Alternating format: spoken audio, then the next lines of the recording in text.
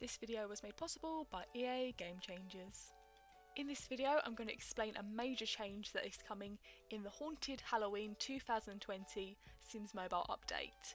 So this is to do with actions, so this is how it is currently in the game.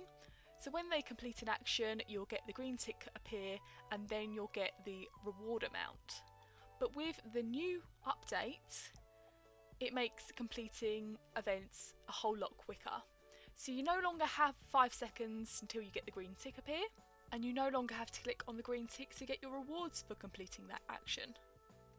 So this is how it looks now. When you click on an action, you will instantly get your rewards for that action, and then you can move straight on to the next action. So there's no waiting 5 seconds anymore, you can complete the whole thing a lot quicker. The only thing that isn't different are the risky actions. They still remain the same, you still have to wait until the green tick appears before you can move on with that one. Not only is it so much faster now without waiting 5 seconds, but also without that green tick in the way you can capture some amazing screenshots. So this means your sim will complete that action until you're ready to move on to the next one. So once you've finished completing that, you've taken your screenshots for that one if you wanted to, you can click on another bubble to complete the next task. This isn't just for events though, it works for every action in the game, so if we wanted to get some energy from the toilet, we can instantly get that energy without waiting 5 seconds.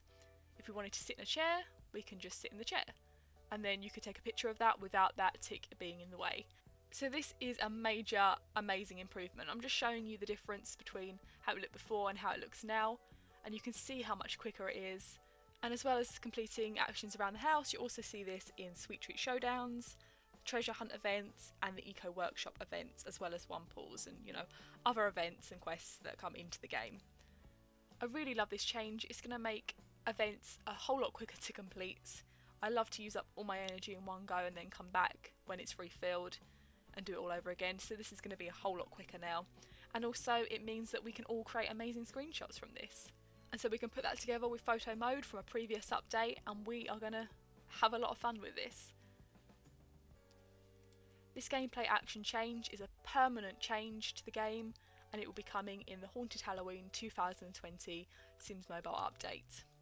Check out the post on my blog if you want more information on everything that's going on in this update. Thanks for watching, bye!